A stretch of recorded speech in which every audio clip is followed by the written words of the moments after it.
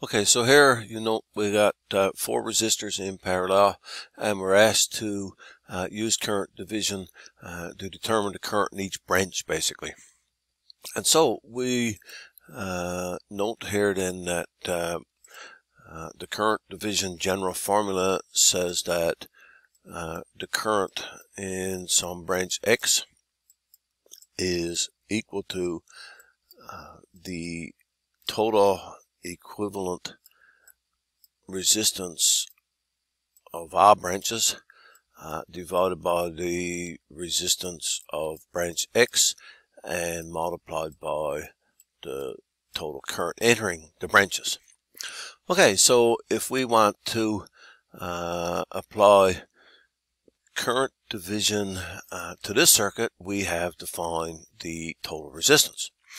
And so we can start off now by saying that we recognize there are 3 equal resistors in this branch. So let's call that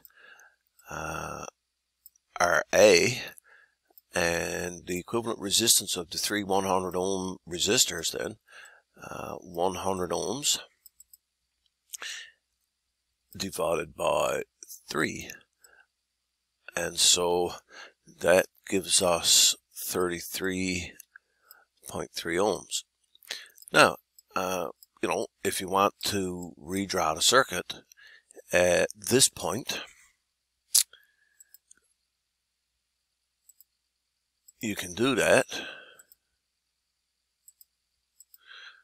And so a little mistake there.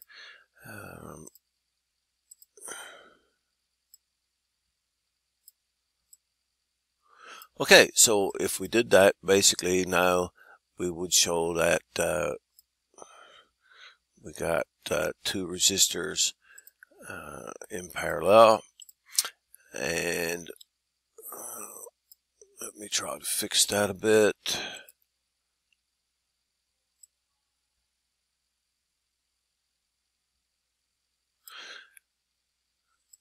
Okay, a bit messy. Okay, so then we have the 33.3 that represents the 3 100s, and that is in parallel with 30 ohms. And so the totally equivalent resistance then of our 4 of those resistors, which we'll call REQ, can be found as the product over sum of RA and 30. And so the product 33.3 repeating multiplied by 30 over the sum 33.3 plus 30, or 63.3. And if we do that calculation, we have found that the equivalent resistance, if we round it to 3 significant digits, 15.8 ohms, which we'll use now in our current division calculations. And so remember that this current here, the 2 amps, we'll consider IT, and we'll call this one I1. And so if I could fix that a little bit there. Okay, so we'll call this one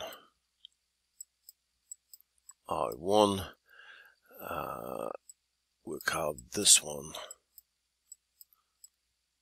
I2, and then we have I3, and this one down here I4.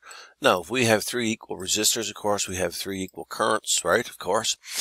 And we know then that as well, that those currents, if there are 2 amps divides into 4 currents, when they recombine at this node here, they will recombine into 2 amps. Okay, so let's calculate I1, and we know that I1 will also be equal to I2, which will also be equal to I4. And using our current division calculation, that will be equal to, we do it in terms of our 1, right? So we have our equivalent over our 1 times IT. And so I1 then is equal to 15.8 ohms, which was our value for our equivalent, divided by the 100 ohms for our 1, and multiply that by the 2 amps. And so if we do that calculation, we get 0.316 amps, or 316 milliamps. And so remember now that here this is rounded to 3 significant digits. And so again, that tells us that I1 is equal to I2 is equal to I4, and that all of those are 316 milliamps. And so now we could use Kirchhoff's current law to find the remaining current in the 30 ohm resistor, but we're really asked to do it using current division, right? And so now if we want to find I3 by the current division formula, we have our equivalent divided by our 3 times IT, and so that gives us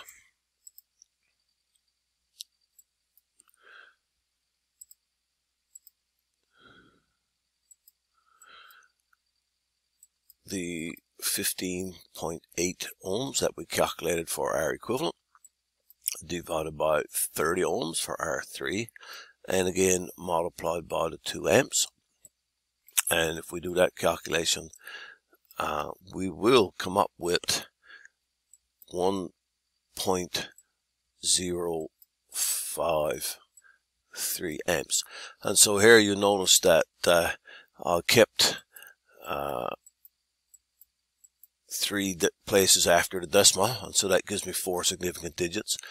But the reality is that you know, if I'm going to add those up to verify Kirchhoff's current law, then that really means that if I'm adding it to the 316 milliamps, I should keep 3 places after the decimal, just to show, I guess, for accuracy or whatever.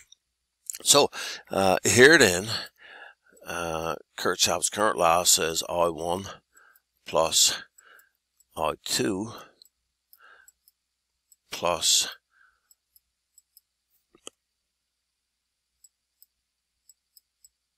I3